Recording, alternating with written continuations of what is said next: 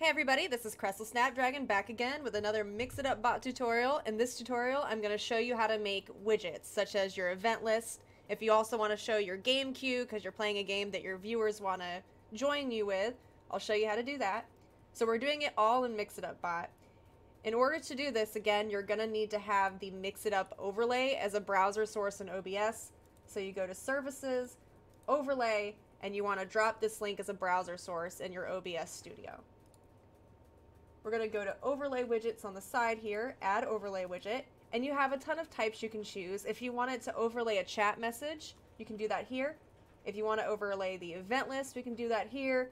Images, game queue, song requests. It even has Stream Boss connected to it as well. You can do videos, web page, all sorts of stuff, but we're going to do event list because event list is the normal one people have.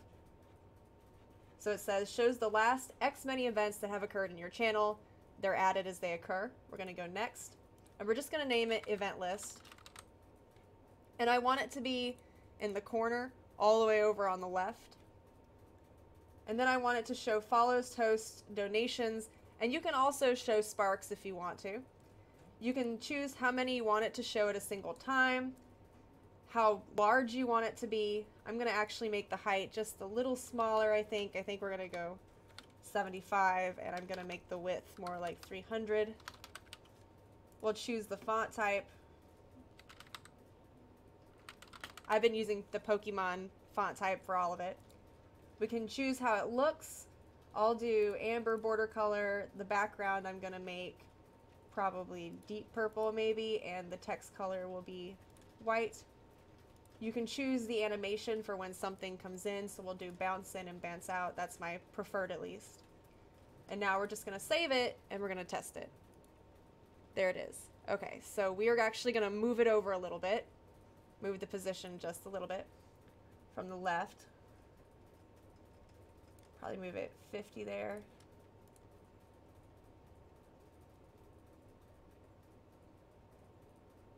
Okay, we're going to move it back just a little bit. Okay. And there it is. So that's the event list. So it'll show events as they occur.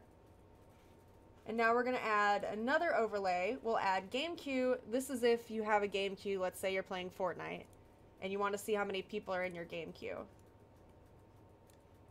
We'll say that it'll show, we'll call it the game queue. It'll show 5 at a time. We're going to make it smaller again.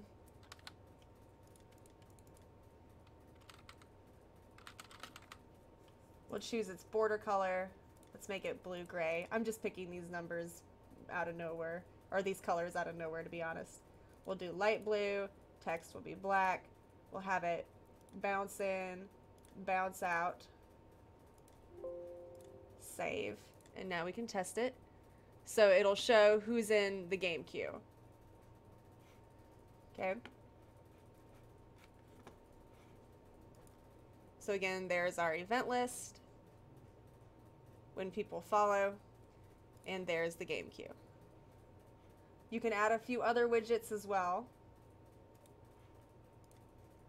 Again, there's the chat list. You can have a goal. It shows a progress bar for a specified goal. I guess this is if you want to have a donation goal, for instance.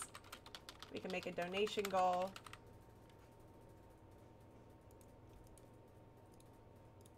We're going to do donations. Goal amount, we'll say 400, and it's going to reset after 30 days. Actually, let's just say 100. It's going to reset after 30 days. We choose our progress color. Let's make it purple. Background color, let's make it, I don't know, deep orange, and text will be white. Font again is going to be Pokemon Solid. And you can also add a cool little GIF when the goal has been reached, so we'll do that later.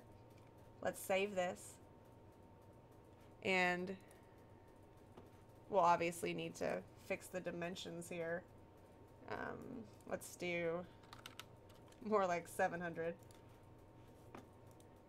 And you can change its position on the screen. You probably want it at the top.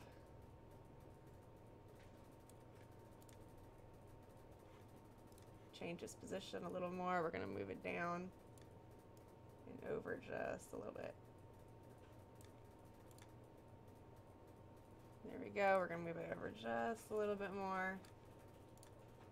Boom. And there's a donation goal. It's a little big, but that is how you would create it. And that's how you create the widget overlays. So just make sure you take a look at this and see what all you can do. You can do a lot. And yeah, hope that helped.